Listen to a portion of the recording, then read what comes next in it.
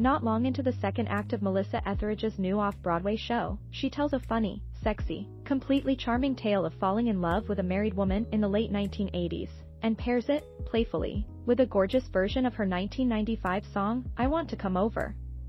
Discreetly, no names. Shh.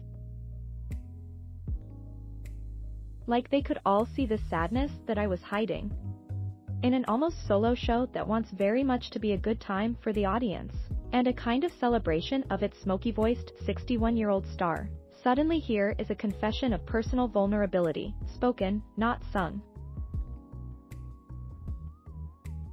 It turns out to be valuable foreshadowing, because there is some deep, dark sadness in a Melissa Etheridge Off-Broadway, My Window, A Journey Through Life.